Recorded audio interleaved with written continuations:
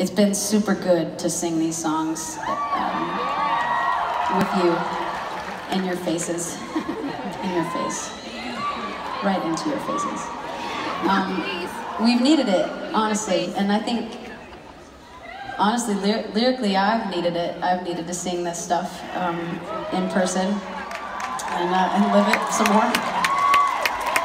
There's literally nothing better than music to heal anything, and there's never a day that it won't be there for you.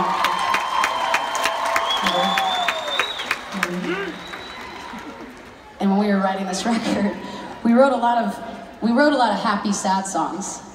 In fact, I think we almost just called the record Happy Sad, but then we thought, oh, it's kind of lazy. Give it another day or two, sit on that. And then one day we just wrote a sad, sad song, and that felt really good too.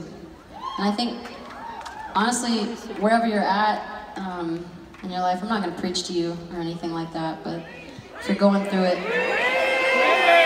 preach. Oh no.